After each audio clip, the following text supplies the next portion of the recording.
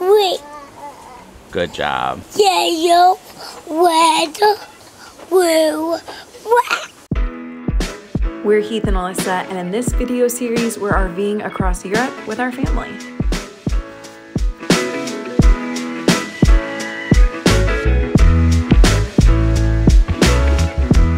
Good morning.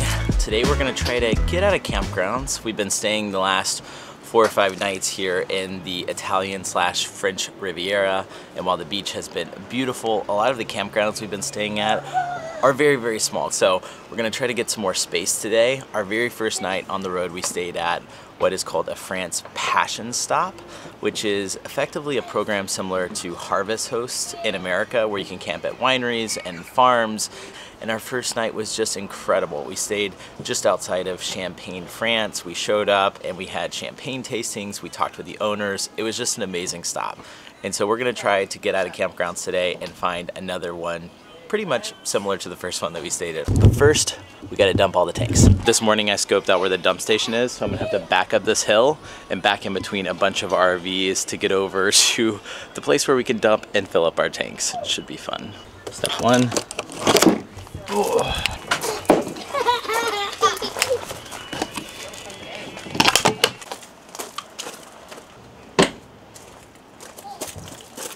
Oh, my back. We walked a lot yesterday. How's everybody doing in here? Good. I've never buckled in this car seat. So oh, I can do it. One of the things I think about sometimes is how I used to think that certain elements of life or travel were stressful before kids. Hey, yeah. Where's the donut? Where's your donut? Yeah. Hey, let's get in the car seat and we'll find it when we get on the road, okay? Anyway, parts of travel I thought used to be stressful before kids, like trying to get out of a campsite before checkout. What a joke. Trying to get out of a campsite before this. Yeah, exactly. Hey, Peter? Yeah? Do you think it'd be possible for one of you guys to help me back up to the dump station here in a second? Okay. In retrospect, I should have done the other one first. Good back there? Peter's gonna help me, just like old times. Fun fact, Peter used to be a professional bus driver, so having him along for our big RV trips like this is kind of amazing. We love their company too, but that's a nice perk. Maybe it's a bad idea, what I'm about to do. We'll see.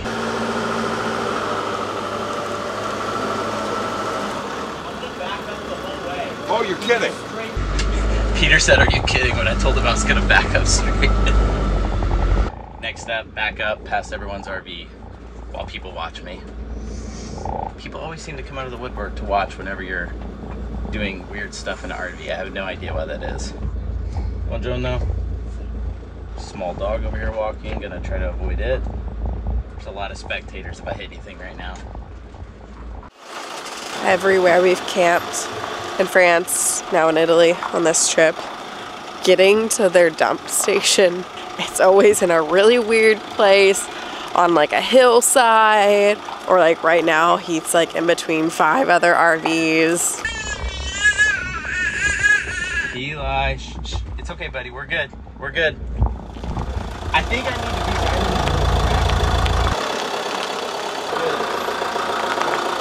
Good. That's perfect. Perfect? That wasn't too bad. Blue gloves today. This is today's dump station. Got fresh water. Gray, I think, is just gonna go under the cracks to the metal because we have no gray hose. So that is how we're gonna do that today. Can't say that it's not an adventure in Europe just to find and get to your dump site. I've been to a lot of dump stations over the years. Never have I seen just a natural shower-like drainage for your gray to all go into the middle, but I guess it works. Look at this. That is so weird. It's so weird, right?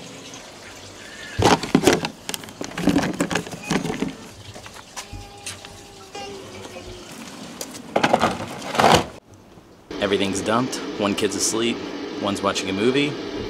Alyssa's got a snack. Let's go. Onward.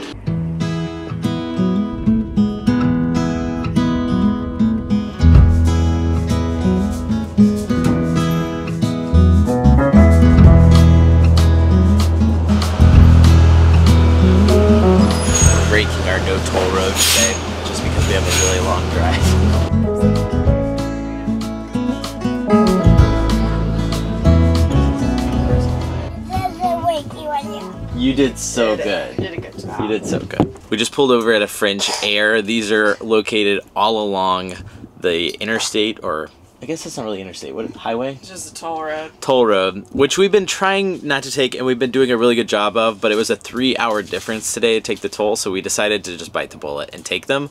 But the benefit of taking the tolls is that you get to stop over at these French Airs. You don't have to exit, and they're basically like rest stops in the US, except for about 3 or 4 times nicer. The last one we pulled over at had a Starbucks inside. This one has a McDonald's. We're gonna make lunch in here, but it also has a park, a dump station for the RV. I'm sorry. Your definition of nice is a Starbucks. Okay, fair enough. They're really nice in the fact that they're like clean. They're very clean and nice, and like it has a park on it, electric charging. You can also camp at many of the Airs as well. So there's designated areas for motorhomes, and they're very motorhome friendly. They're not nice because they have a McDonald's or a Starbucks. I don't know why that was my comparison. No, but they do have like good coffee, not just like that's what I meant. Gas station That's what coffee. I meant. Okay. See, there's also Wi-Fi. We got there. We got there, babe.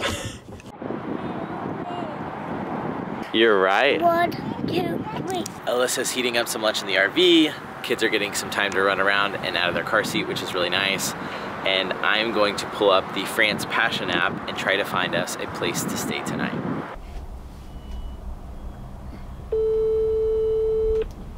Bonjour, vous êtes bien sur le téléphone de Pénélope Blancard du domaine de la Portanière. Dans 2 ou 3 semaines, un week-end pour la cueillette des Granny Smith et des Fugis. Okay, they didn't answer. Bummer. That was one that has an apple picking, so we wanted to try to do that one because we thought it would be fun. 16th century, built on the hillside, wines and organic olive oil.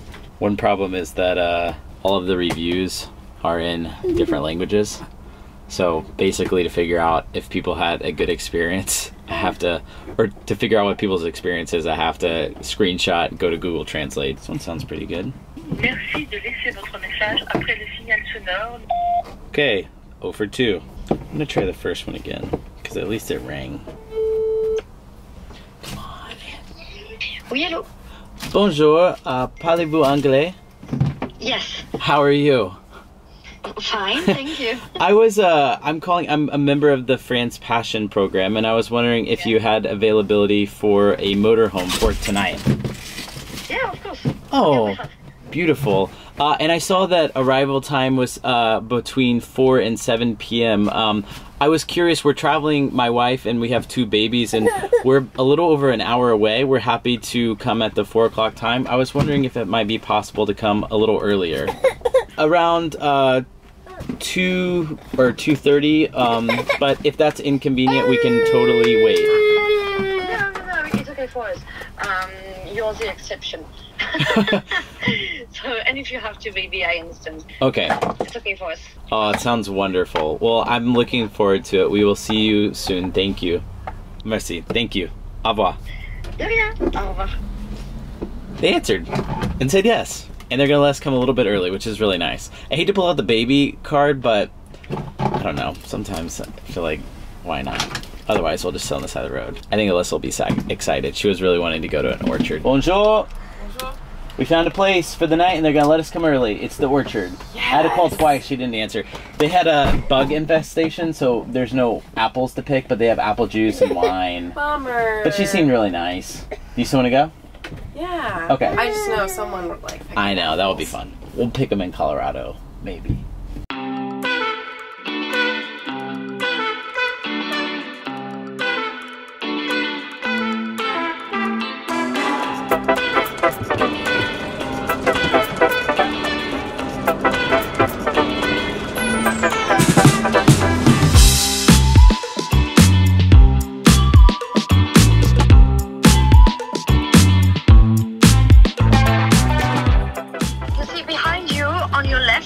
Yes. You have a little road between 2 big rocks. Okay, oh, in the trees, go into the trees? Perfect, sounds great. And is the shop open or does it open later? Yeah, the shop is open if you want. I don't know. Oh, I see you. Hi. Awesome. Well, we will park and then come up and visit the shop in a little bit. Thank you so much. Merci beaucoup. With pleasure. De rien. Great views.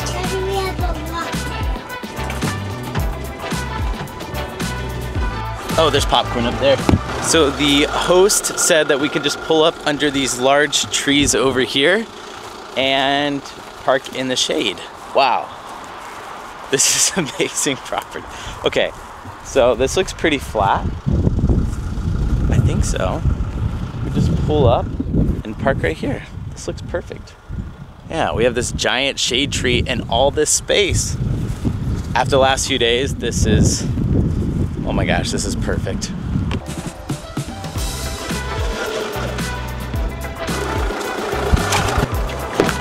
Eli, what are you doing? What are you doing in here? Turn on the windshield Worried wipers. about a torrential downpour. Alright, I'm getting help from Eli. Wait, hold on. Eli.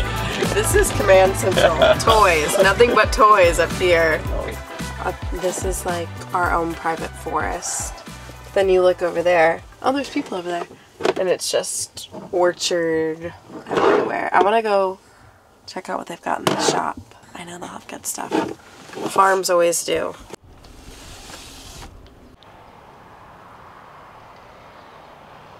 This is exactly what I was hoping for tonight. The coast was incredible, but it was also pretty chaotic. So the fact that we have this amazing space to ourselves is pretty cool. I'm gonna go up and scope out the front and say hello to our host, maybe see what we can buy. The rule behind the France Passion program is similar to that of Harvest Hosts in the States, which is whenever you stay on site, you patron the business. So if it's a winery, buy wine. We saw several farms on here that had different types of organic milk and other things from their cows. So whatever business you're able to stay at, you go up and you buy some of their stuff. And one of my favorite parts about stops like this is just getting to interact with the host of the property, because typically they sign up for a program like this, one, obviously because they have a business to run and people come here and buy things, but two, because they enjoy interacting and meeting people. And so it's been a really great way to get to interact and meet different types of people as we've been traveling.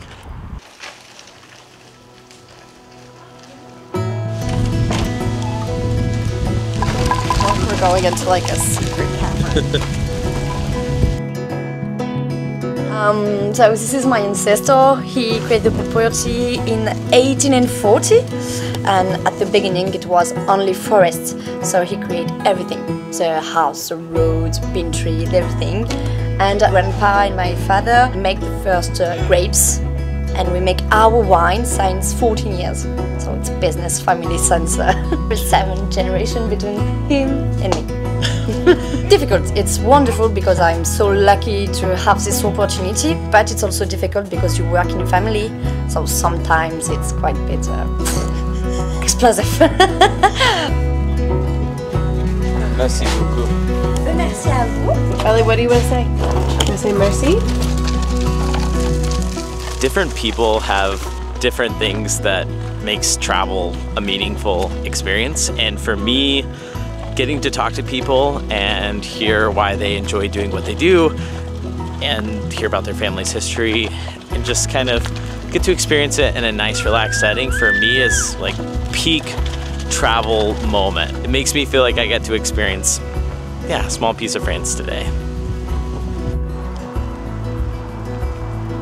Went and bought some apple juice for the kids.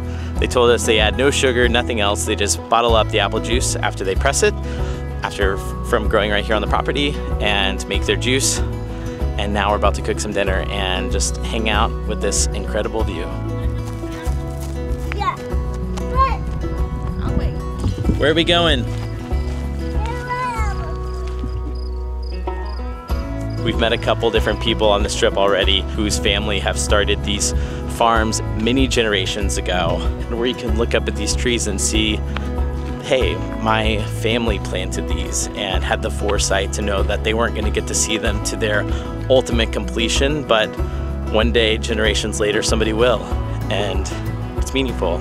Makes me think about what we can do like that for our family one day. And what kind of flowers did you get? Put them in your pocket. Put them in my pocket. Yeah.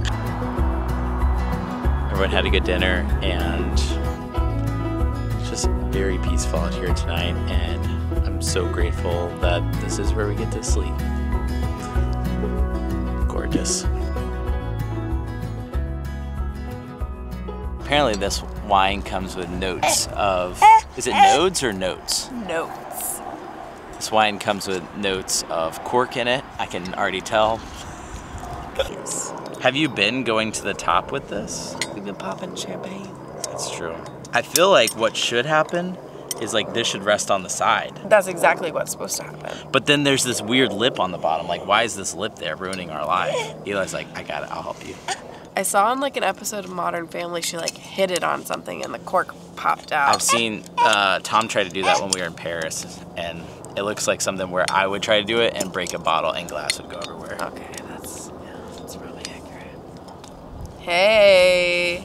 Hey! Woo! Woohoo! Oh, that smells so You good. smell any nodes? Is that weird that I like to smell that as soon as it comes out?